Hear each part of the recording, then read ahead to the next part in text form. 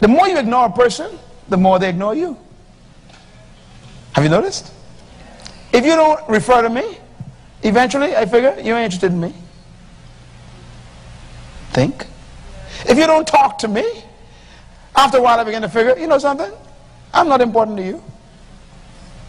If you keep ignoring me when I talk to you, eventually I should have a little bit of sense to say, you know something? You really don't want to listen to me. I know why you're quiet. He's a person. Jesus spoke about him so practical.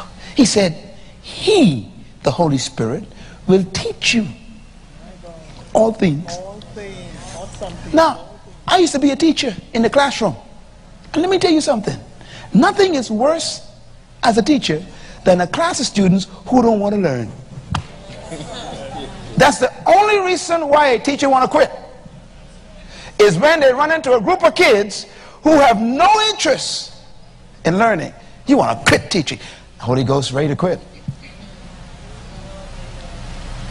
He tell you, take this loaf of bread to Sister Jones. And you go, that's just my thoughts. And he goes, now wait a minute, you're ignoring me. And he tells you 5 times that day. And so he stops talking. And 2 things happens. Number 1, you miss the blessing, and Sister Jones is hungry. Huh?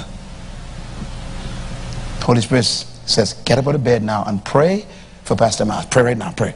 Boy, I'm tired, you know, I had a long day. Holy Spirit said, look, I need a human vessel, because I cannot interfere without your permission to help Brother Miles. That's just my mind, girl. I'm tired. And so you stay in bed. Next, you hear a plane crash and Pastor Miles is dead.